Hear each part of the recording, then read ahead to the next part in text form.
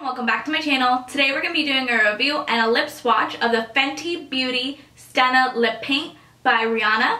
If you do want to see a review and swatch, please keep watching. This is what the packaging looks like. It says Fenty Beauty, and then of course you do have the shade name at the top, which is called Uncensored. Here we have that gorgeous packaging. It's so beautifully appealing, and let's open this up.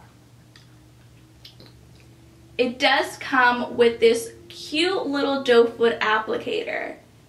So here we have that swatch of the shade Uncensored, the Stunna Lip Paint. It's this vibrant red shade.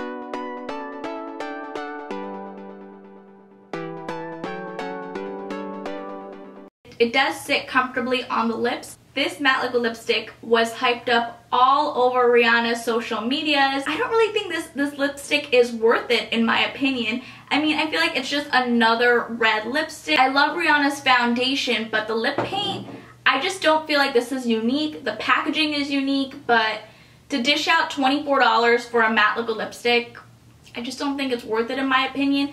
This reminds me of all of the other matte liquid lipsticks out there. Sephora has one. A lot of name brands have one. Anastasia, Makeup Forever, Buxom. All of those brands, they all have a red lipstick. Another red lipstick for me. When the Stunna Lip Paint did drop on November 23rd, which was Thanksgiving, I thought that by now that the lip paint would sell out like her foundations did. There's no wow factor that I'm getting from this, other than the doe foot applicator is nice. I really do like this doe foot applicator. I really do like the shape of the doe foot applicator. It does glide on very easily, and it does catch the little top part of your lip. I feel like this lip paint does look like a nail polish. I wasn't expecting it to be this big. Hopefully Rihanna does come out with more shades in the Stunna Lip Paint collection, because I feel like this is the first shade in Uncensored. I know that she did have a gloss in Universal, which I didn't end up picking up because I felt like that wasn't a wow factor either.